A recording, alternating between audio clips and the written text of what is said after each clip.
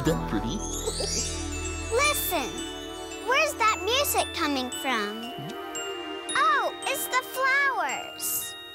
Mary, Mary, quite contrary, how does your garden grow? With silver bells and cockle shells and pretty maids all in a row. You see, I write about the things I see around me every day. Honk, honk! Geese coming through. I know a rhyme about geese. Goosey, goosey, gander, where do you wander? Upstairs and downstairs and in my lady's chamber. Oh, and they leave feathers everywhere. Why? Well, shall we go inside now? Lead the way!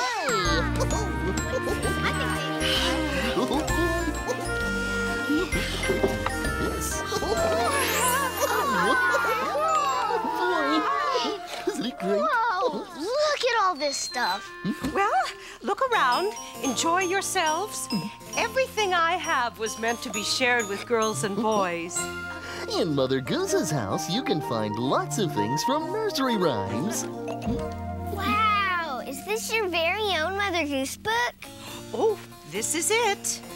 And this is the quill pen that I've written all my rhymes with. It looks like a feather. That's what a quill pen is, a feather dipped in ink. And I've been using this one a long, long time. Wow, this looks really neat. Mother Goose has had that for many years. That's Little Miss Muffet's tuffet. Pretty nice. Little Miss Muffet sat on a tuffet, eating her curds and whey. Along came a spider and sat down beside her and frightened Miss Muffet away. Oh.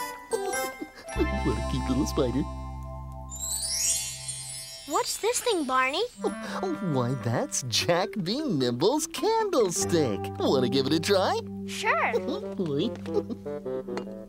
Jack be nimble, Jack be quick. Jack jump over the candlestick. Now you try, Barney. Oh, well, I don't Come think on, it's fun. Okay. Ready when you are.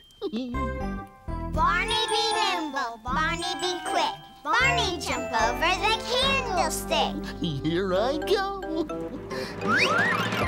Whoa! I think you shook up the clock.